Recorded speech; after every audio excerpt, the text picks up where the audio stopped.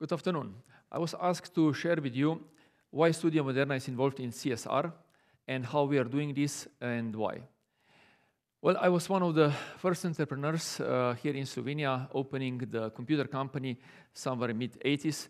My father actually started Studio Moderna in mid-60s, so when I was 5 years old, I helped him in his photo laboratory to develop the photos. And this passion of changing things, doing something new, this was always my first focus. So when the opportunity came again in mid-80s, with my colleagues, we established a company, computer company.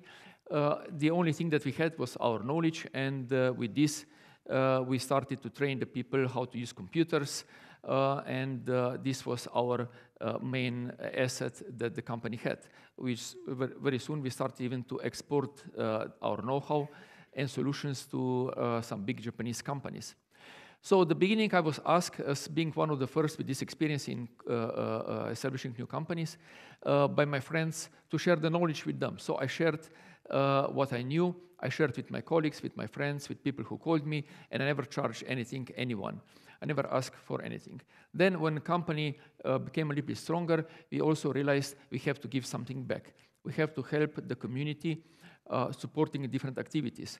Our main focus was to help and support those who didn't have, let's say, the proper activity to attract the big sponsors because it was not marketable. So it was local activities in the culture area, in the sport area.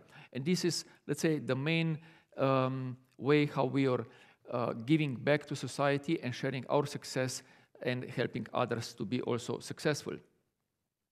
But our new direction, and last year what we are trying to innovate and to be more involved, is actually the next dimension and the future of CSR. But before going there, I would like also to explain a little bit the environment and the context inside of which and why, what brought us also to there to these new experiences. Well, the world is definitely changing dramatically. As we know, economy is the way how we people are using resources to fulfill our desires. So this is very simple, simplistic explanation, farmer's logic.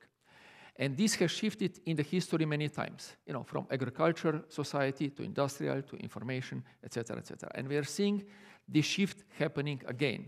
And it's bigger, as it was mentioned before, than ever so far. And will impact more people around the world and more ways how we live and do our work than ever so far in the history. And what is very important, that this shift that's going on, it's not driven by typical forces which were before. Let's say it's not driven by tangible assets, by machinery, by occupation of new territories, but it's driven by the new way how we are doing, exchanging, let's say, the things, how we do the business with intangible forces, which are speed, relationship, things that you cannot measure and are untouchable. So it's the new way how we're exploring the resources that we have in the virtual society. And two things has happened. One is that this change is not driven anymore by just growing of the economy as we knew it. So the economy grew because the demand was bigger than the supply, and was driven especially after the Second World War, very much with the consumerism. And the second thing is we have faced the limits of the Mother Nature. The natural resources cannot fulfill anymore the way how we live and the whole world wants to live. So as the Indian proverb said, when white people will cut the last tree and eat the last fish in the river, then they will realize that you cannot eat the money. And the second thing is that also all this change that happened, all this financial crisis, has brought one shift in the thinking of the especially Western population. 2 years ago, the CEO of Walmart, the largest retail company in the United States, said, even if the all purchase power comes back to the pocket of the customer, they won't buy the same way as they were doing before. So the values all these changes that are going on are also, posing some questions in our minds and putting under the question the paradigm. The second reason for this is also because people, especially in the Western countries, have enough stuff. Before we are leaving to buy a new car, a first car, and then the second car, and maybe the third car for the family, a basic house, a bigger house, one TV set, etc., more and more. More is not anymore the key driving force that would make us to commit, to do, and to work, and to come to the job. There are new things which are coming out, which are born. And this is not anymore the quantity which is driving the world, but the quality. And the quality resides in intangible assets, in our relationships, in our how we treat the nature. So all this will have to become an essential component of how we work and how we live. And the role of the company is not anymore to produce more and more and more stuff, but how we produce it and the way how we integrate in the society. And these are the things that are not anymore, the shift in this CSR, let's say, paradigm is not anymore to give it back, to share something that you have earned this way, because you're more successful than others, because maybe you're more brutal, because you're more passionate about something, and now you're shifting back. It's not anymore going to the church on Sunday morning and confess and to give something for somebody. But it's about living a new responsible way of life, which has to be integrated into the company. So let's say we have started a few years ago with Marti Ahtisaari's foundation, Balkan Youth Foundation here in the Balkan, to make a main focus to open new jobs.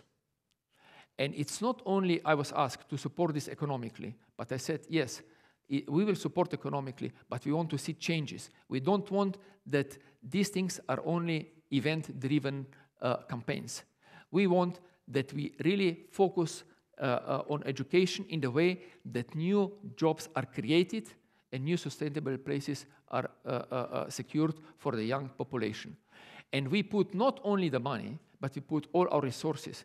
So from myself to the whole company lived with those and integrated them into these activities to secure new jobs and to secure the change. And this is the way how companies will have to be involved. They have to live the real life, because we don't control and we don't own anymore our brands. It's not anymore the brand here and the people there. It's not only desire of the people to come and to get a part of the big brand, but it's about the people will ask and consumers will ask, what are the values? How this company is producing? How the company is living? Is it living by the values and the standards that are acceptable for the modern society, which will take care about also other components which are not seen in our balance sheets. And this is a new way. We are questioning, we are trying to find the ways how we would be integrated more in this new paradigm which is coming out, and not only, I said, saving our souls by giving back some components. Giving back is still important because there are still a lot of needs, but we'll have to live by these standards. And in this big shift, there's also a big opportunity, because we have to integrate all these ideas, which I'm also learning and hearing here, as the colleague, the first one said, our generation screwed up. So now we have to at least listen to you at the last moment and to open the doors to these ideas which are here, not to be left in the dust, and to justify our existence also for the future. So it's don't watch only and don't be focused on this, how these problems are falling apart, how the old paradigm is falling apart. The old paradigm is falling apart. The old economical drivers are falling apart.